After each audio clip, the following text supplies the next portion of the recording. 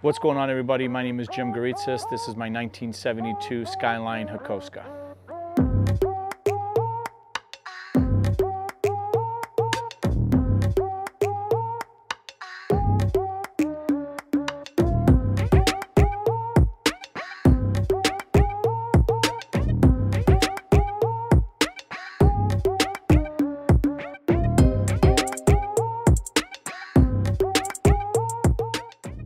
As many of you know, I've always been into Skylines. I got my first Skyline about 6 years ago, which was my red GTR, the Motul GTR as they called it, because we were sponsored by Motul, and the car made a pretty good name for itself. But a dream of mine has always been to own a Hakosuka, as we say here in the United States, Hakosuka as they say in Japan.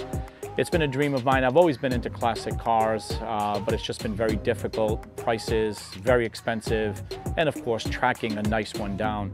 I tried, and about 1.5 years ago, I came across my 1972 Hakosuka. A gentleman that I met who had imported the car from Japan, who lived in Canada, reached out to me. We were kind of going back and forth. He knew that I was interested in getting one, and we started talking. Of course, like I said, it's always been a dream to own one, so I immediately took actions. At the time, I owned an R31 Skyline. I also had an FD RX-7 and a couple of other cars that I owned at the time. The R31 sold, the FD sold, along with some other cars.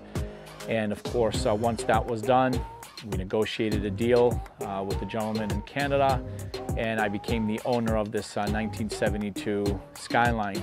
Finally, when it was delivered here, I have to say, not even embarrassed to say this, being a grown man, I literally shed a tear because it was always a dream of mine. I never even seen one in real life. So the fact that I now own one, really proud to say that I finally had the chance not only to find one, but to purchase one and make it my own. When we did receive the car, as you may see in some of the photos, the car was silver. It had an L28 swapped in it. It did not have the original 2-liter motor that it came with. The 2.8 was swapped in it. It had the Rocket Bunny flares and all that. One of the features of the car, something that really stuck out for me, was that this car has been seen and also been signed by the president of Tomei, the president of Voltex, also the president of RWB, and the president of Rocket Bunny.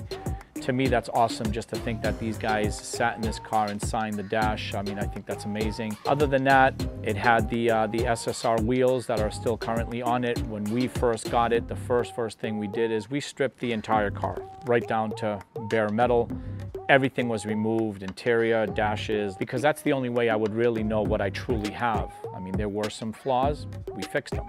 So now I know that I'm sitting on the car that's been just completely redone. Since that time, we have now painted the car, the 2021 Mazda Pearl Blood Red. I wish I could honestly tell you, I always get mixed up, but it's the 2021 Mazda color that it's been done. I think it looks amazing. It complements the car amazing. We did a complete wire tuck in the engine bay at our shop at RBPower Garage. Everything was done there other than the paint. The only thing we don't do is paint, so everything else was done at our shop. We are now preparing a semi-built RB26, making about 440 horsepower. The RB26 will be going into this car, which that is something I cannot wait for, especially with the horsepower and the power to weight ratio. The car is just going to be amazing, so that's something I can't wait for. There's really not much I want to do to the car other than do that engine swap. The rest of the car is solid 100%, so that's going to be something worth talking about, I believe. Along with the wheels, along with the SSR wheels, we have the Toyo 888 proxies that have been put in the car. These are giving us great grip, and of course they're going to help a lot once the RB26 is installed. Other than everything else that we did exterior-wise, in the inside of the car, the interior, we actually have a whole new rug that was installed. We also have the custom Datsun racing seats, which give it that really nice old school Datsun nostalgic look. As far as the lights on the dash, Speed Hut, which is probably the only company, shout out to them, that makes these gauges. These are all custom LED gauges. They've all been replaced. And also we've replaced and put all new wood grain for the interior of the car, which also added that nice look to it and makes it look very clean. Another little upgrade was, of course, the LED headlights. We had to change the old school ones. Even though they were in good shape and I still have them, you could barely see. They were just so dim and so light, especially being from 1972. So we did replace them with the custom LED headlights. Of course, we added the yellow light, which is the whole JDM look. And I also have the custom covers that I kind of put on and off for the most part. Sometimes I'll just keep one on, sometimes I'll put both on, but that also gives it that nice mysterious look that these old Japanese cars have. Also, another thing that's worth mentioning is with the RB26 swap that we are planning, we're going to be converting the rear subframe to an S13 subframe.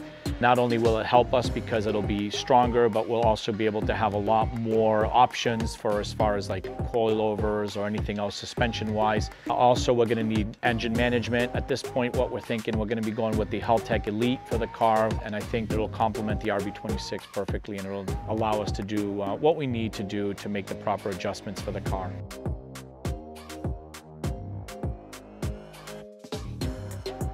To those who would perhaps entertain the option of getting one of these cars, I would say, number one, of course, it's very difficult nowadays with the prices going up. The prices are skyrocketing. You're looking at six figures for the most part to get one of these cars, at least to get them in the country. My advice to everybody would be to be very cautious, take a look at what you're getting. One thing with me when I did decide to purchase this car was that I wanted to make sure that I had every possible option looked at. I had 100 different videos and 100 different pictures sent to me before I pulled the trigger on this. For those who don't already follow me, if you want to follow the page, I would greatly appreciate it. The page is @_RBPower. That is my personal page with my personal cars.